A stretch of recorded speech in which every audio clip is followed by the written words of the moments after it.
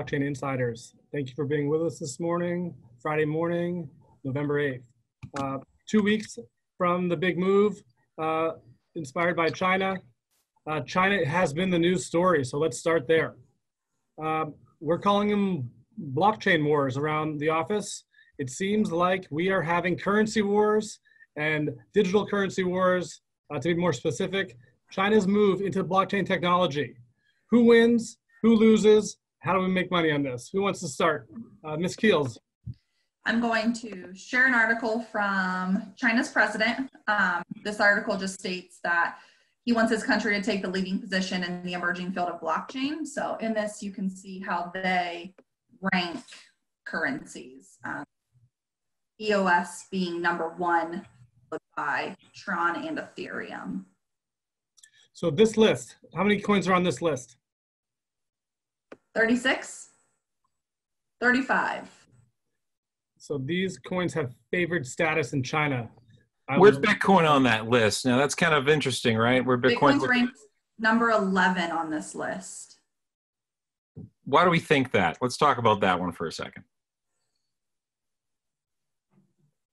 Because it's decentralized and like privacy and like China's like authoritarian government. They like to control like the narrative, and with Bitcoin they can't do that. So that's why it's lower on the list compared to like EOS, which is kind of more like a permission blockchain where they can control it more. Tron, same thing. Ethereum is, China also likes the Ethereum aspect of it, or likes Ethereum because of the smart contract capability, which would help out their businesses and stuff like that. You know, Jacob, I think you are alluding to something that's very important. China's economy and their culture. We think of those here in the Western world as two very distinct things. It's not in China. Everything wraps into one. This is a culture economy, and currency is a part of it, right? So I wholeheartedly agree that the decentralization aspect of Bitcoin brings it further down the list.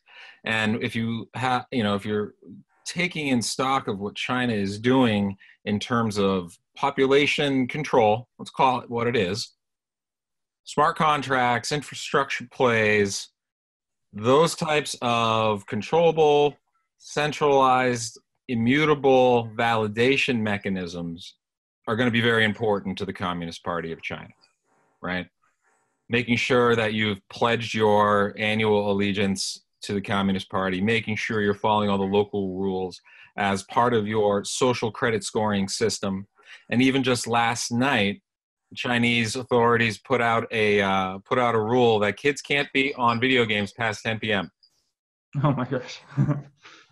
We had the same rule in my family growing up.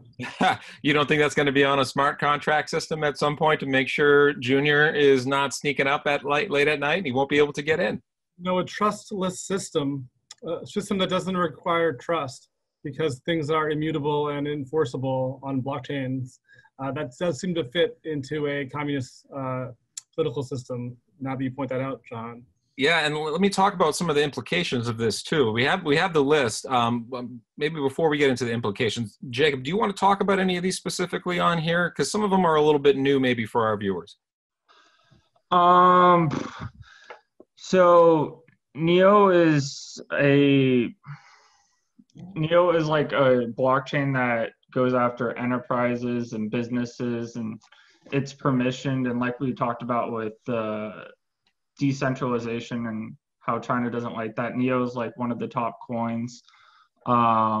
It's ranked number 9. One of the cool things I like about Neo is it's got so it has virtual real estate, which is what I think is really cool. Similar to Decentraland, they just launched that about a month ago, and I think it's an interesting thought experiment about virtual real estate. We know Neo has been the Chinese Ethereum. It's been being called. I'm surprised to see it so far down the list, number 9. So coins like Steam, which we don't hear a lot about, ahead of Neo.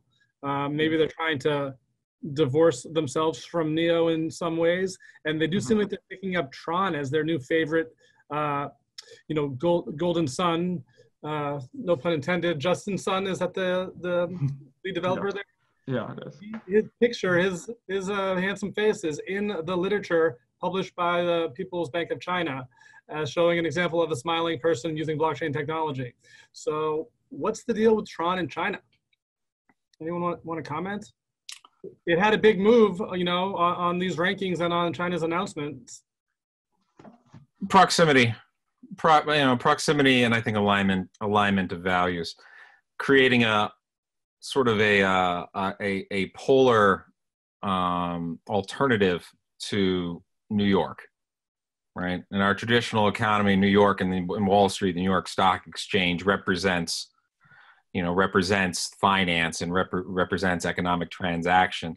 China sees the future of this being on the blockchain, and they're going to invest in, they're going to invest heavily in an exchange that is not just central to China, but has Chinese values that can be exported internationally. Bitcoin mining in China. China has an advantage of economies of scale on this. All right. So if China were to ban Bitcoin, this would be a big problem for the market. Right. 70% of Bitcoin's hash rate is controlled by China. That's significant. If that stops, that's a giant bear crawling into Bitcoin. That's going to present a lot of long-term downside for people. Well, we've seen basically China like they were being coy about their intentions, and then last week they announced that they're all in on blockchain technology. It's against the law now to slander blockchain technology. They've invited Binance to open an office in Beijing, and they've indicated there's 11 types of financial programs that are going to be certified by the state in regard to cryptocurrencies, and they've got like their electronic digital currency project, which is going to be basically like an international transaction coin. So when China's selling goods and service or goods, they don't have to use US dollars to sell tankers full of things that they make in China. Exactly. And do you know why this is so high? Besides maybe some of the political motivations?